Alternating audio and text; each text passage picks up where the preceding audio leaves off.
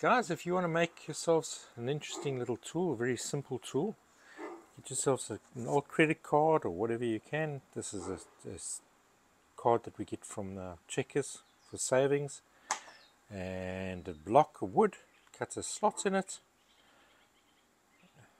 There's your slot there.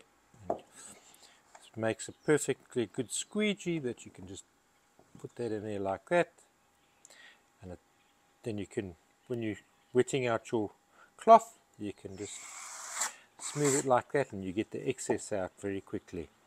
It's well worth making one. Give it a try, guys. As it says, you'll get extra savings from it. Give it a try.